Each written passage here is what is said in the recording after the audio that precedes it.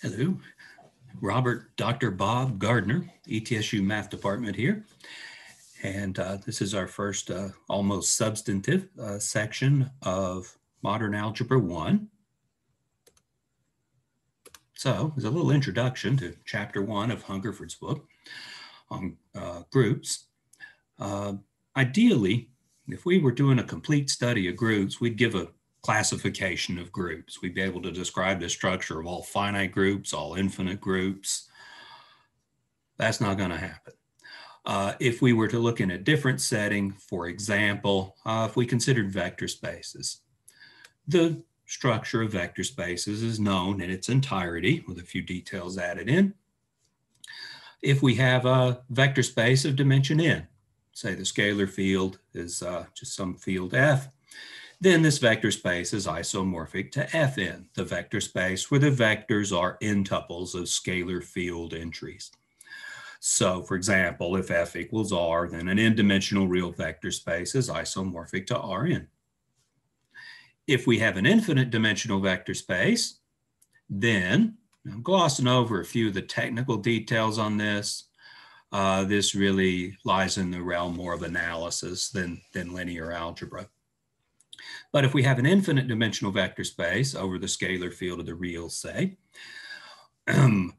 which has a countable orthonormal basis, some of the details, then this vector space is isomorphic to space denoted as, say, little L2.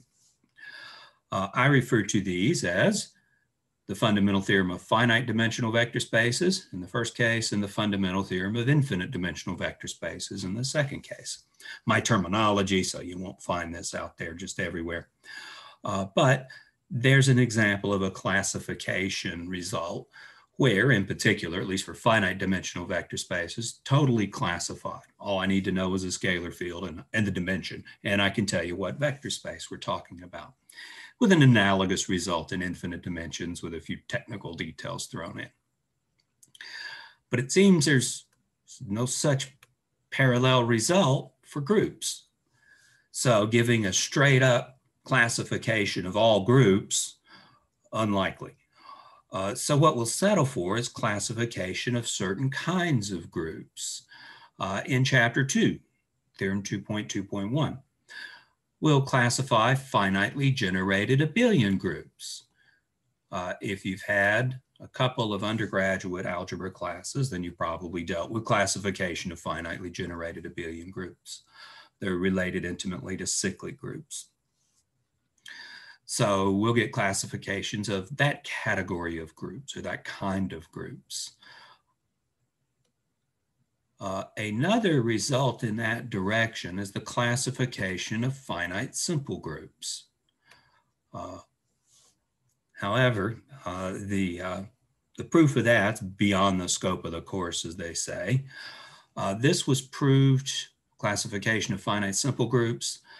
The proof was concluded around 1980. Some details were trickling out until into the mid-80s. The textbook we're using, Hungerford's Algebra, is copyright 1974. Some of the older printings may not even mention this result concerning finite simple groups. But the classification of these groups was given in hundreds of pages, or hundreds of papers and thousands of pages of journal articles. The project stretched from probably the late 1950s to the 1980, mid-1980s. And even saying the project started in the late 50s is probably an optimistic perspective. But finite simple groups have been classified. They fall into a number of categories. It's not the most elegant result. I do have a handout that I use in the senior level algebra class here at ETSU that gives a little bit of the history and gives a statement of the result, at least. So when we look at groups, we're not here to classify all groups. Not going to happen. What we're here to do is give definitions of groups, give some classes of groups, some examples of groups, and some properties of some of these classes of groups, and a few properties of groups in general.